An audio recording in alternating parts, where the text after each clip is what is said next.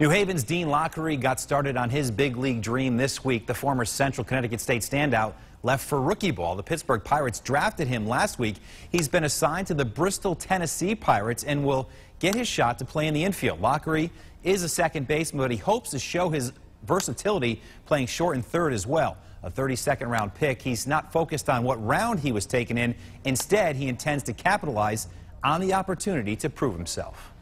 I obviously still have to grow and develop. I'm 22 years old. I'm not a freak like Bryce Harper and all those other big time guys. So I mean, my best game is just getting on base, playing defense, and just finding any way to help my team.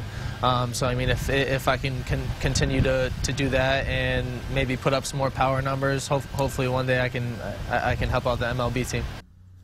Lockery hit .331 in his senior season at Central.